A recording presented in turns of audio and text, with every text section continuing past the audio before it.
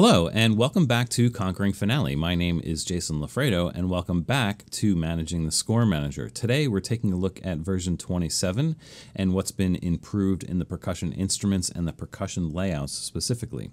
So let's take a look at the Score Manager, and I just want to talk about the instrument list here. And basically what Finale did in 27 is they did a lot of work reworking sort of the instruments within this list, not just the percussion, but all of the other categories, the woodwinds, brass, strings, etc.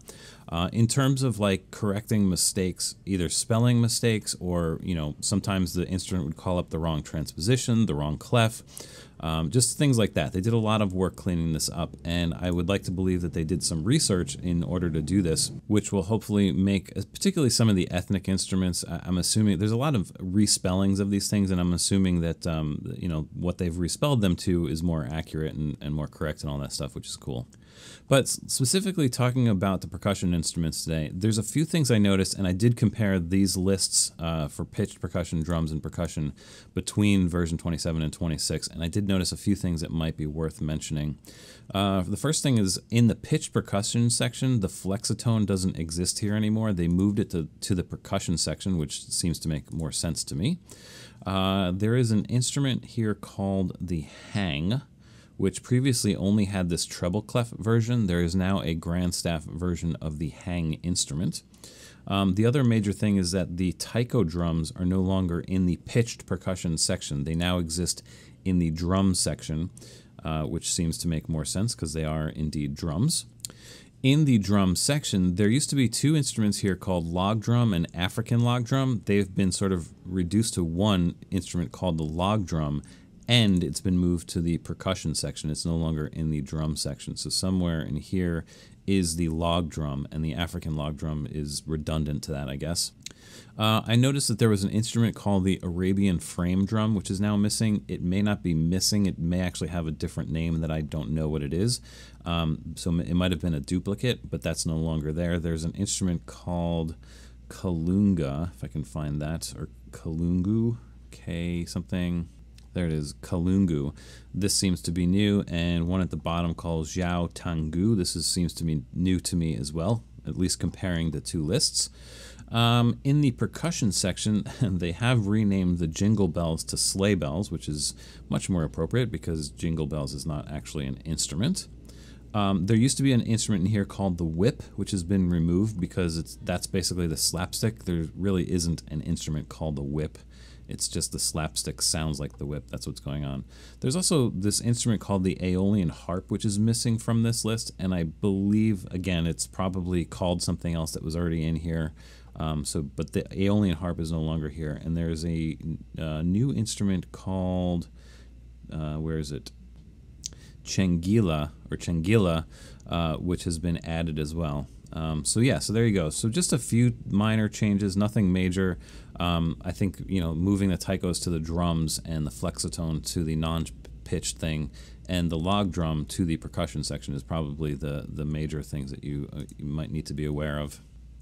So perhaps the bigger deal with the percussion improvements in the Score Manager actually has to do with the percussion layouts. And if I open up the percussion layout selection dialog box now, you can see just how many percussion layouts now exist in this file. And this is the default file basically in Finale. So just a ton of new percussion layouts, which is sorely needed because let me just show you what the old percussion layouts section window looked like.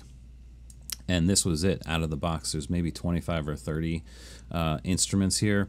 And the other problem is that a lot of times in version 26, the instrument that you would call upon in the Score Manager would call up the wrong percussion layout. This is a huge problem all the time. I was constantly correcting the percussion layout itself or going in here and choosing the right one. For example, when you add a one-line triangle instrument in version 26, it would call up the percussion toys layout, which is up here, but the percussion toys layout is a 5-line layout that had the triangle all the way above the staff, the 5-line staff, which means that it was way above the 1-line staff that you had in your score. So you had to go in here and find the 1-line triangle staff. It was just sort of a huge pain in the neck, and it was, not really great.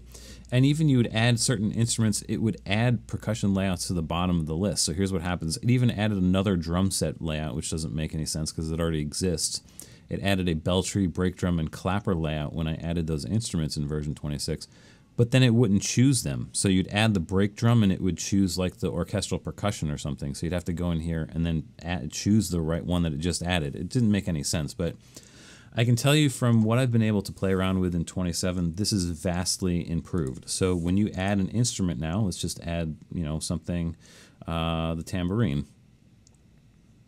You will see that you'll get the Percussion Toys sound, but you will get the one-line tambourine percussion layout. And in fact, you do have a one-line tambourine staff, which is what you want, right?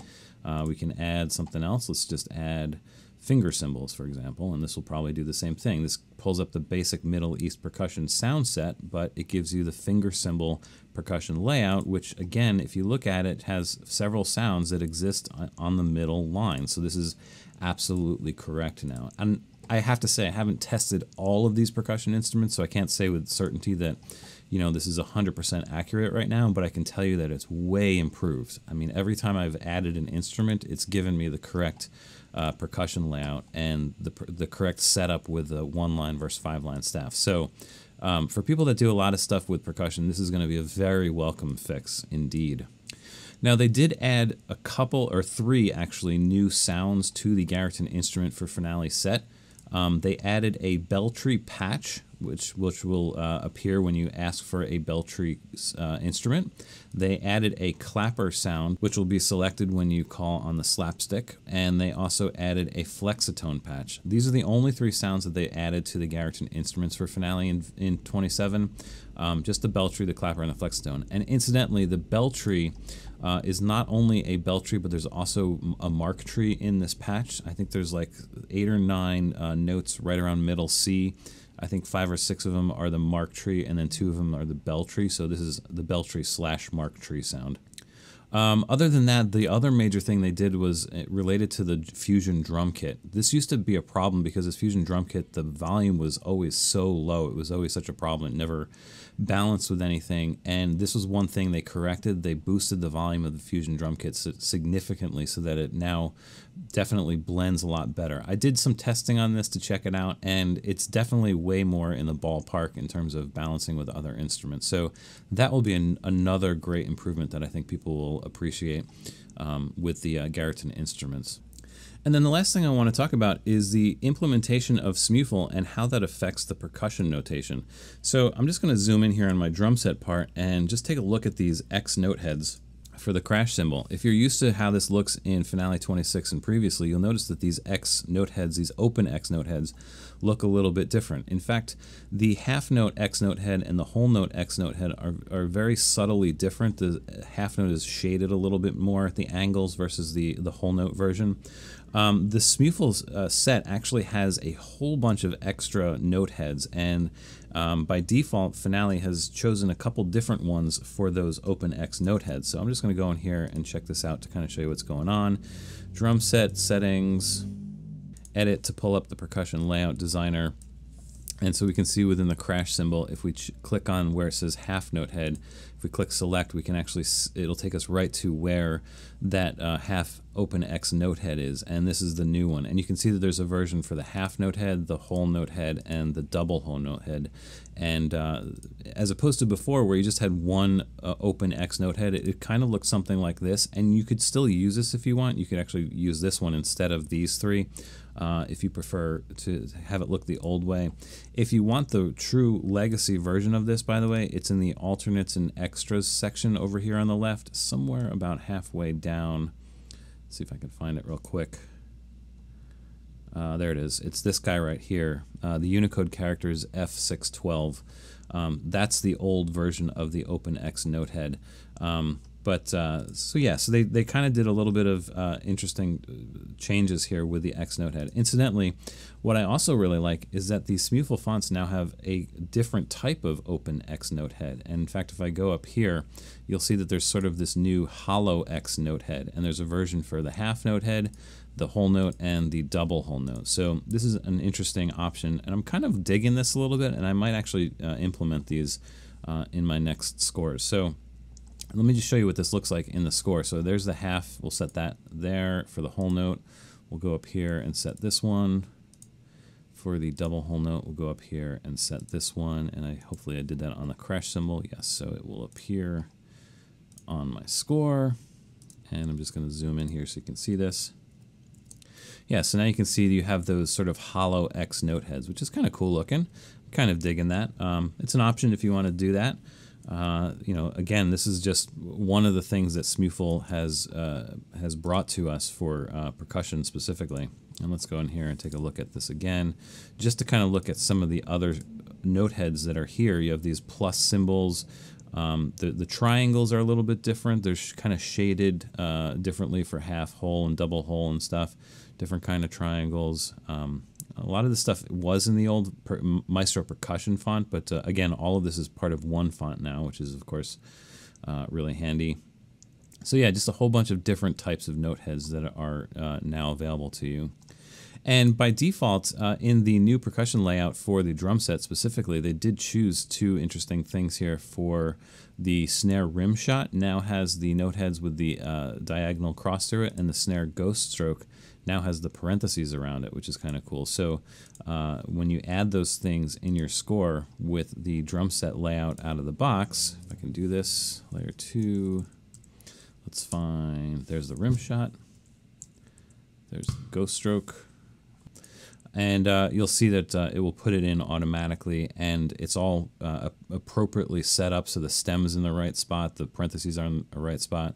If you remember before, the way that we really did this was to actually do this parentheses as articulations, which is kind of a pain in the neck, but this is much better in my opinion. And it's all part of the SMuFL environment now, so this is, you know, one of the benefits of having the SMuFL fonts available to us in Finale. Now, one other thing just to tidy up this conversation about SMuFL and the percussion layout selection and the percussion layout designer box. The one thing that gets a little bit tricky is now, you know, in the interface here, we have these things where normally we could type, like I could type X here to get an X note head. You can't really do that anymore because the SMuFL fonts work differently. You have to type a hex Unicode input, which I showed you how to do in one of the previous videos. You can set up your computer to type Unicode hex input, and the way that that works is that once you have that set up, you hold down Option and then type those 4-digit characters. It's kind of a pain because you'd have to memorize what they are for all of these things. One little quick tip that I can give you is that these are still copyable and pastable. So if I were to just take this half note head, even though they all look the same, they still have the same question marks. I can just copy that, go to the crash cymbal 2, paste it here, etc. So this is could be a slightly quicker way to make sure that you're creating the same type of X's if you're going to do something along these lines. These characters, even though they all look the same and they're not typable really, they do copy and paste just fine. It's sort of a byproduct, honestly, of, you know, introducing the SMuFL fonts and into a user interface that kind of looks like this and has this type of thing. It's totally fine. I mean, it's, you know, it is what it is. It's just something that we'll just have to kind of get used to for now until maybe they figure out another way to implement this.